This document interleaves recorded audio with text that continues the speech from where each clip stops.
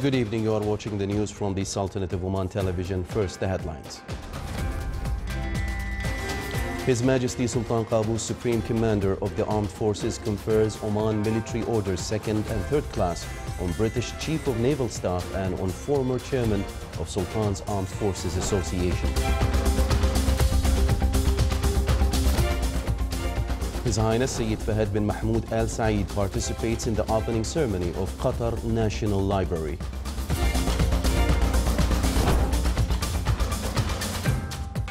And the Ministry of Transport and Communications announces that the entire Batna Expressway is to be opened on 7th of May.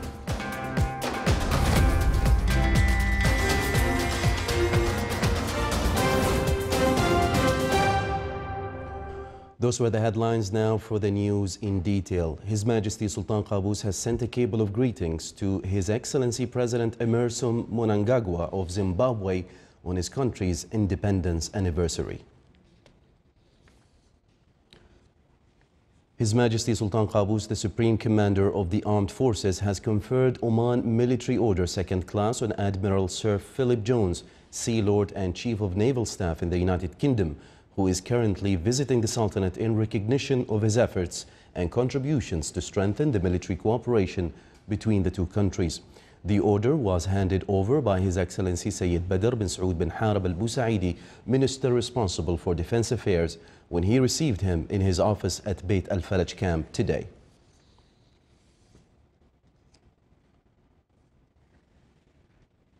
Meanwhile, His Majesty Sultan Qaboos, the Supreme Commander of the Armed Forces, has conferred Oman Military Order 3rd Class on retired Colonel Nigel Noker, former Chairman of Sultan's Armed Forces Association, in recognition of his efforts during his work period in the association.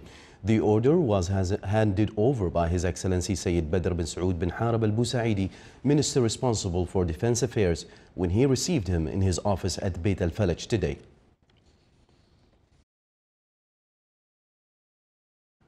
His Highness Sayyid Fahad bin Mahmoud Al Saeed, Deputy Prime Minister for the Council of Ministers, participated in the opening ceremony of Qatar National Library in Doha in response to an invitation from the Qatari leadership. The library was opened by His Highness Sheikh Tamim bin Hamad Al Thani, Emir of the State of Qatar, with the attendance of a number of representatives of His Highness and top government officials. His Highness, the Deputy Prime Minister for the Council of Ministers, was accompanied by His Excellency Yusuf bin Alawi bin Abdullah, Minister responsible for Foreign Affairs, Her Excellency Madiha bint Ahmed Al-Shaybaniya, Minister of Education, His Excellency Sheikh Al-Fadl bin Muhammad Al-Harthi, Secretary General of the Council of Ministers, and a number of government officials. The new building of the library is designed to fit for various society segments, including the disabled, and the high standard library will provide not only books to the public, but also other services like lectures, educational programs, and training workshops and discussion sessions. The library has more than 1.2 million books, which meet the needs of various categories of readers and researchers. The construction of the building took almost 5 years to finish, and it uses the latest digital technology in the field of information and libraries. His Highness Sayyid Fahad bin Mahmoud Al Saeed, Deputy Prime Minister for the Council of Ministers, returned to the Sultanate after leading a delegation to the 29th Arab Summit, which was held in the Kingdom of Saudi Arabia on behalf of His Majesty the Sultan. His Highness also participated at the Qatar National Library opening ceremony in Doha in response to an invitation from the Qatari leadership. His Highness was seen off in Doha by His Excellency Sheikh Abdullah bin Nasser Al Thani, Prime Minister and Minister of Interior. His Highness Sayyid Fahad sent a cable of greetings to His Highness Sheikh Tamim bin Hamad Al Thani, Emir of Qatar, and top officials there, in which he included his greetings on the opening of the Qatar National Library, praying to the Almighty Allah to fulfill the aspirations of the Qatari nation under its wise leadership. His Highness also expressed his appreciation for the Qatari leadership and nation for their hospitality and warm welcome.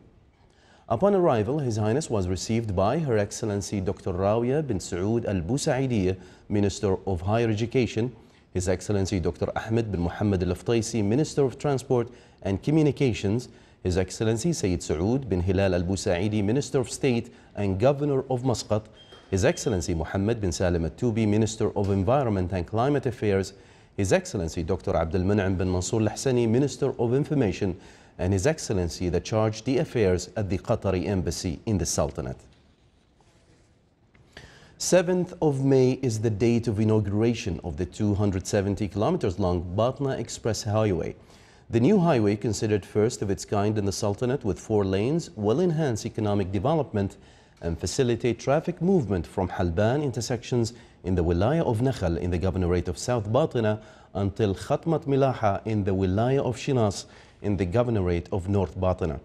Al-Batna Expressway is the extension to Muscat Expressway and a new tributary for roads connecting the governorates of South and North Batna. It includes 7 flyovers, 23 intersections, and 31 wadi overbridges. The project is one of the huge development projects within the 8th five-year plan and one of the economic pillars that work on facilitating traffic movement between the governorates of Muscat, South and North Batna, as it passes through Sohar port. In addition, it will work to enhance trade activities between the Sultanate and the neighboring countries.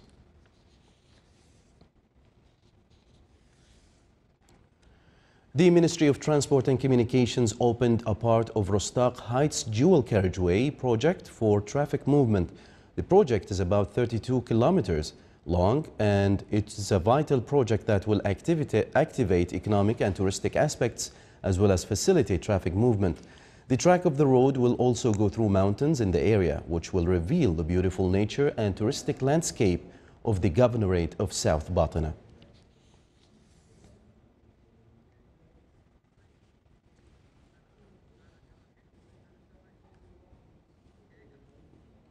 The Shura Council approved the articles at which there is a disagreement with the State Council regarding commercial companies law. It also approved during its session today the draft law of wastewater organization and treatment so as to use it in agriculture as well as irrigation of public gardens and touristic places, in addition for industrial and commercial purposes. The Council decided to delay the discussion of the report of Commercial Committee on performance of some government companies until tomorrow's session.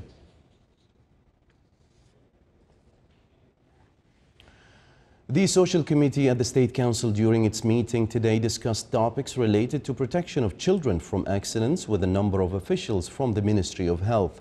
During the meeting, they reviewed the level of coordination between the ministry and other bodies to limit such accidents, in addition to the procedures and proposals that contribute in this matter, such as changing the laws, regulations, and housing schemes. The meeting also focused on programs available to protect the children and their effectiveness in spreading awareness.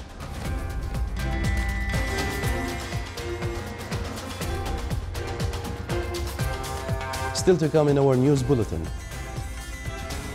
The Ministry of Tourism will establish new projects in the Governorate of Musandam to keep up with the increased touristic activities.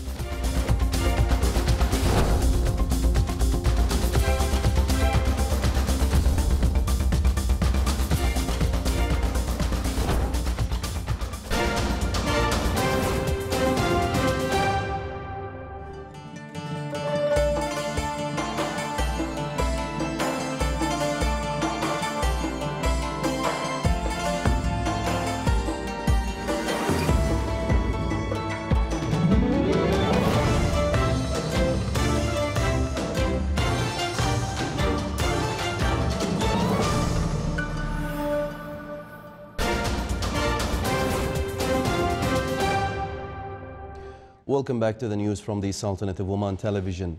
Lieutenant General Ahmed bin Harith al-Nabhani, Chief of Staff of the Sultan's Armed Forces, received today in his office at Muaskar al-Murtafa'a Admiral Sir Philip Jones, Sea Lord and Chief of Naval Staff in the United Kingdom. The meeting reviewed the existing military relations between the Sultanate and the UK and discussed a number of matters of common concern.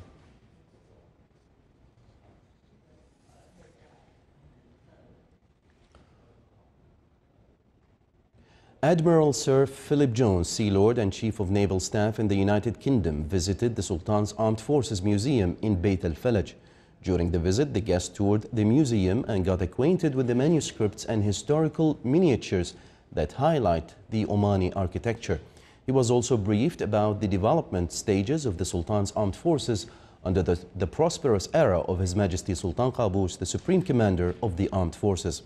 At the end of the visit, the guest expressed his admiration of the ancient military heritage in the Sultanate.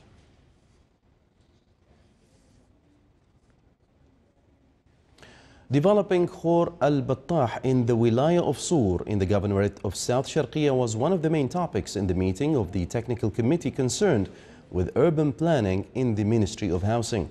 The committee also reviewed other technical themes and topics concerning urban planning in all governorates of the Sultanate. The meeting was chaired by His Excellency Engineer Saif bin Amr al-Shakhsi, Under Secretary of Housing and head of the committee.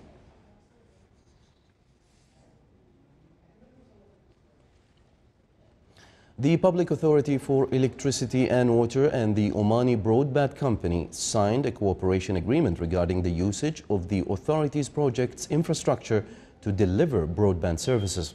The agreement will contribute in facilitating extension of optic fiber cables for various projects such as water network in the wilayas of Wadi al-Ma'awil, Nakhal and Al-Awabi, as they will be covered by broadband services in the coming period.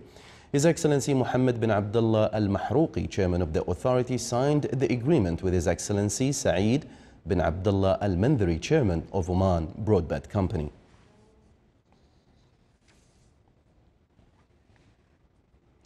The Ministry of Agriculture and Fisheries Wealth issued a decision to ban the importation of live birds with their products, derivatives and wastes from Ghana, Afghanistan, Cyprus and Côte d'Ivoire.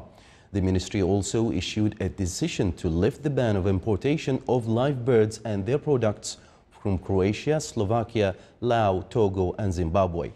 The decision comes after the recommendation of competent veterinary authority to eliminate the reason of banning the importation of the above said products from some countries.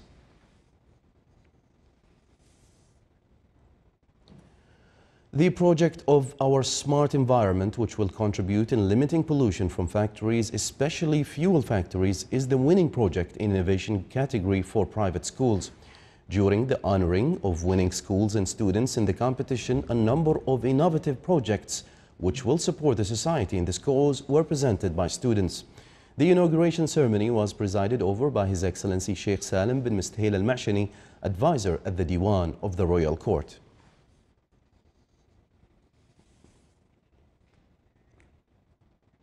The role of health guide in protecting from chronic non-communicable diseases was the theme of a workshop organized by the Directorate General of Primary Health Care at the Ministry of Health. The workshop included lectures on the health guide, role of health education in protecting from such diseases, and the importance of physical activity in promoting healthy lifestyle.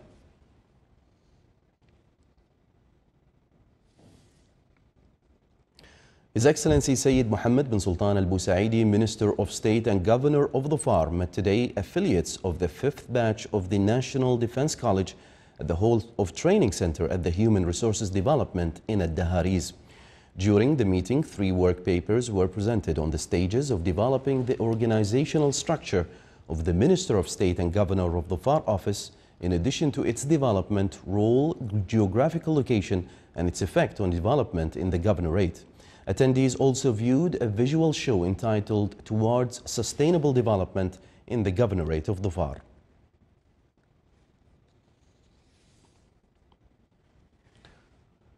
The Ministry of Tourism agreed to establish 9 hotels and resorts in the Governorate of Musandam to keep up with the increased touristic activity in the Governorate, distinguished by its beautiful sandy beaches overlooking huge mountains, lagoons, islands and bays, which provide a proper environment for dolphins and other sea creatures. The latest statistics reveal that the tourism growth in the Governorate of Musandam reached more than 5.3% in 2017. The number of visitors to the Governorate by Deba and Khasab ports exceeded 170,000 in 2017 compared to 161,000 tourists in the same period in 2016. Meanwhile, the number of companies and institutions working in the tourism sector reached 26. The Governorate is also known for its historical and archaeological sites that contribute in attracting visitors and tourists keen to get acquainted with the numerous towers, castles, and other landmarks located in the 4 wilayas of Musandam.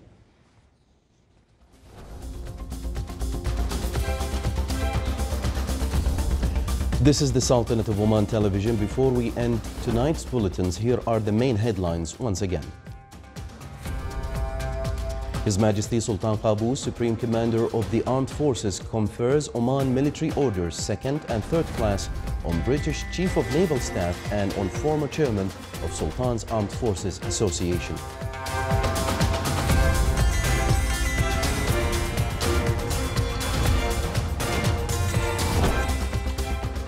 His Highness Sayyid Fahd bin Mahmoud Al Saeed participates in the opening ceremony of Qatar National Library.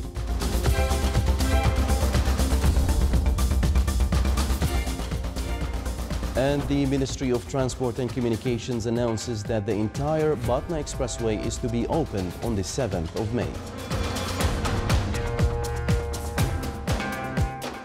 With that, we come to the end of tonight's news bulletin. From all of us here at the newsroom and the studios, it's good night.